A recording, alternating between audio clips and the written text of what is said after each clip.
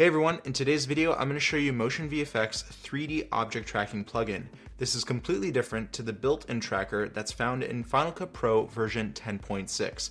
Let's have a closer look. So here we are inside Final Cut Pro version 10.6. I already pre-selected some of the footage that I have right here.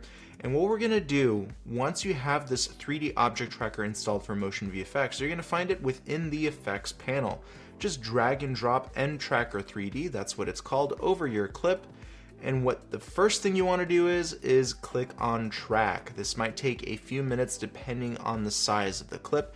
And meanwhile, while it's tracking, go ahead and browse through their title library or graphics library. And this actually comes in at a bundle that you can get with the 3D object tracker. So you get these coffee cups, bowls, utensils and such, and then you have some cool icons, bowling pins, shapes, and all that stuff. You even have some captions and text and titles here too.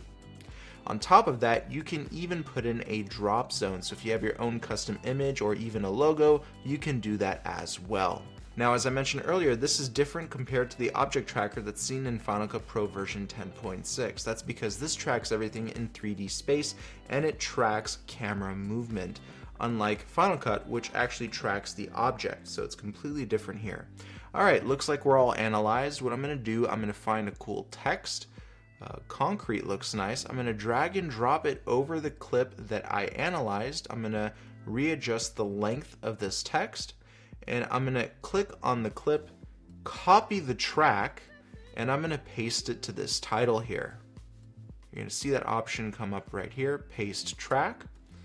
And now the camera movements have been basically integrated into the text.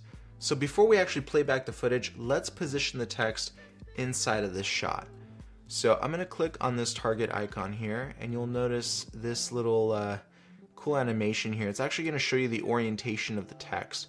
I'm going to place it in this corner here. Or actually, let me reposition it in a different area. You'll notice, depending on where you position it in the frame, it's going to change size. So I'm going to hold down Shift, and it's going to keep the same orientation no matter where I have the mouse. All right, let's play it back. Look at that. You can't even tell that this text is not a part of the whole scene. It just tracks so seamlessly. And on top of that, with this text, we have a bunch of different parameters that we can play with, such as light fall off, shadows, and so forth. So I can easily honestly just put momentum there. And look at that. I mean, it's even look at how the letters just touch the ground. We can even adjust it a little bit to make it look more realistic by adjusting the rotation. Alright, that's pretty good. We can reposition it just a little bit. You can use your arrow keys to go throughout the clip, right about there. If you play back the clip, I mean, it plays back flawlessly.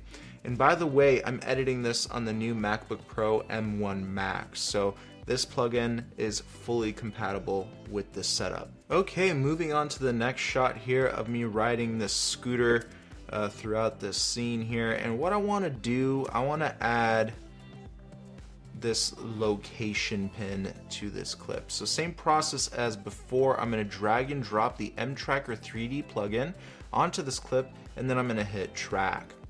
And it's going to take a minute or two to analyze everything. Remember, it takes a pretty significant process to track all of the camera movements. Great, so we're all tracked. I'm gonna go to this location icon here, just drag and drop it. Same process as before. Copy the track from the clip and paste it onto the icon clip. Now we're just gonna go ahead and just reposition the icon by hitting the target. I'm gonna put it maybe right over here. Look at the size of that thing. And if you notice, you can see a drop shadow here, which makes it even more realistic. All right, so let's play back the clip. And what I want you to focus on is that, this is a drone shot, but notice how this plugin actually tracks the pan, tilt, and even the scale very easily. So let's play back the clip. Look at that. It just tracks so seamlessly, guys. And of course, this footage has not been pre-rendered or proxified or anything like that, so it's playing back a tiny bit choppier, but I mean, it's working really well. I'm gonna actually adjust the scale, make it a little bit smaller so it fits better into the frame, and let's play it back. It tracks seamlessly with the shot, guys. And don't forget, because this is a 3D object, it's gonna demand more processing power, which is why it's playing back at slightly less frames than usual. But again, it's tracking both scale, rotation, and pans and all of that stuff. So really nice 3D tracking here. And let's have a look at this last shot here. It's very jumpy, a lot of different movements happening. Let's see how well M-Tracker 3D tracks this shot. Now, quick note, since this is the M-Tracker 3D bundle, I do get some extra icons and text and graphics. So if you really want all of these different options, guys, make sure you select the 3D bundle when you check out, okay? And yeah, I mean, just look how many options you have here. Definitely a good amount for you to go through, especially while it's analyzing and tracking the shot. All right, now that the shot has been tracked, let's go ahead and put in an emoji. So look at this angry emoji right here. This is all done in 3D, so it's gonna look super real if you put it in the shot. I'm gonna drag and drop it over the clip, and next I'm gonna copy the track and paste it to the emoji. Now what I'm gonna do, I'm gonna position the emoji, and now let's see how well it tracked. Take a look at the emoji. It stays fixated in one certain spot and moves along with the jumpiness of the camera movement. Again, if you want to make this more realistic, add a little Gaussian blur over the emoji to match the depth of field of the whole shot. But then again, I mean, this is probably a very jumpy shot on its own, and the fact that M-Tracker 3D can track this flawlessly and in 3D space is a pretty big deal. And with this emoji, again, you can change a lot of parameters here. Just take a look at the different light colors, the ambient light colors. Remember, you're doing this in 3D space, so there's a lot of light happening here, especially with the shadows and the reflections on this emoji to make it appear like it is in 3D. So this is definitely a lot of options here, and you know what, I'm gonna make a whole different set of videos just on these options because this is just too much to cover in one video.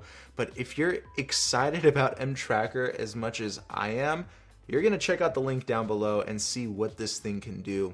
I'm gonna start using this in a lot of my different projects, and I know that you will too, because you basically have After Effects built into Final Cut Pro with this plugin. It's absolutely bonkers, all right? And I never use that word, by the way. All right, so check out the link down below, guys. I hope this video has helped you out, and I will see you later.